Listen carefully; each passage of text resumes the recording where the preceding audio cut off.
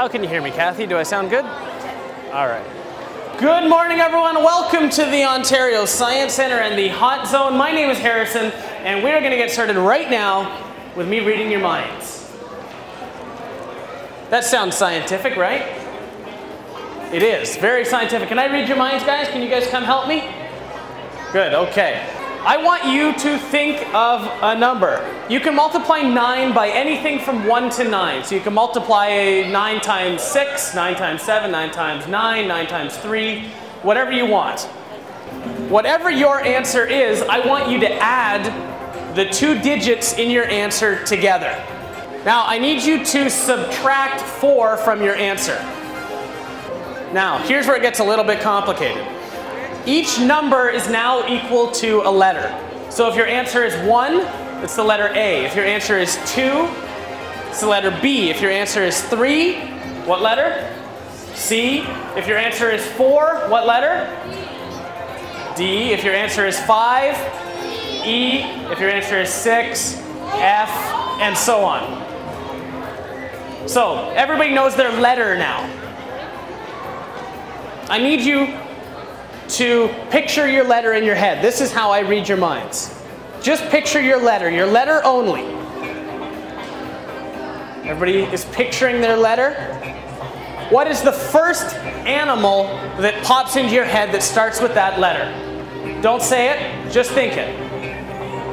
And that animal has appeared in my notebook. What's this word say? Elephant. Elephant. What animal were you thinking of? Elephant. What animal were you guys thinking of? Elephant. What animal were you guys thinking of? Elephant. What animal were you guys thinking of over here? Elephant. Elephant. Dog. There's something wrong with your math. Elephants. You guys are all thinking of elephants. How was that?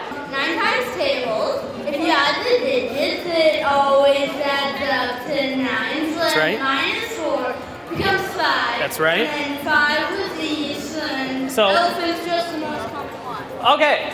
You're right. That's how it works. I know that everybody here, if you do your math right, you're going to get to the number 5. That's the trick, and everybody's thinking of the letter E, and then everybody, or the vast majority of people, think of elephants. It's interesting, isn't it? So I didn't really read your mind, but I did some math, so math can be a lot of fun. When you hear a word, when you hear somebody say something, like our example up here, the word jazz, there's a particular brainwave pattern that runs through your brain when you hear that word. And researchers can detect that, they found. So if you all hear the word jazz, there's the brainwave that goes through your head. And if we had you wired up to this computer, we would see that brainwave pattern. You know, they imagine that we'd be able to use this sort of thing for people who have had strokes, or something like Lou Gehrig's disease where somebody's not able to talk, because we could know what they're thinking of talking. Because even if you've had a stroke, maybe you can't physically move, but your brain can very well be working just fine.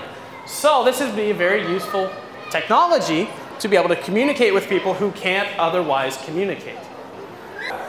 Pretty cool.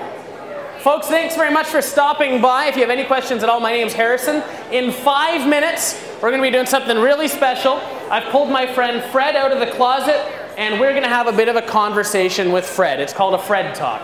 So if you're interested in biology at all, stick around here. Anybody else walking in, come grab a seat. We're going to get started with that in 5